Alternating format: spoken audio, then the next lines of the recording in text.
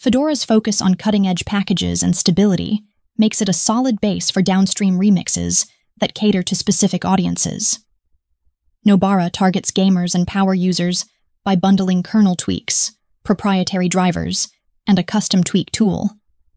Ultramarine aims for It Just Works usability, shipping with out-of-the-box multimedia codecs, RPM fusion enabled, and multiple desktop options.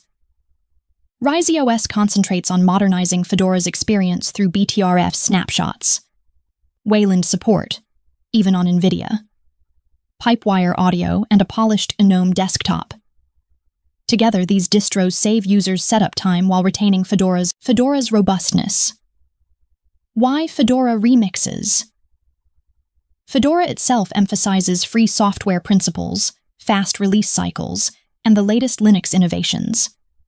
Yet, its minimalist stance means users often need to manually enable codecs, add repositories like RPM Fusion, or tweak kernel parameters for gaming.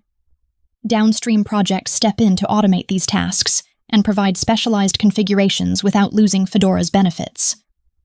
Number 1. The Nobara. Nobara is an independent project that uses Fedora's repositories and code, but adds user-friendly and gaming-focused enhancements. It is not an official Fedora spin, but rather a downstream remix maintained separately. Now, key features: gaming-ready kernel and drivers. Includes F-Sync-enabled kernels and open-source NVIDIA support to boost performance and reduce latency. Nobara Tweak Tool, a graphical utility for enabling repos, installing drivers, and applying performance tweaks in a few clicks.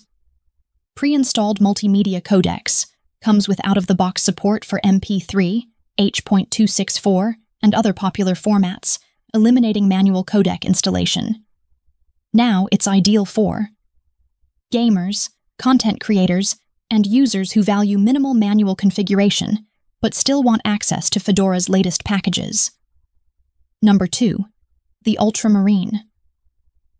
Ultramarine Linux describes itself as Fedora made easy, focusing on seamless setup and daily use without compromising Fedora's stability.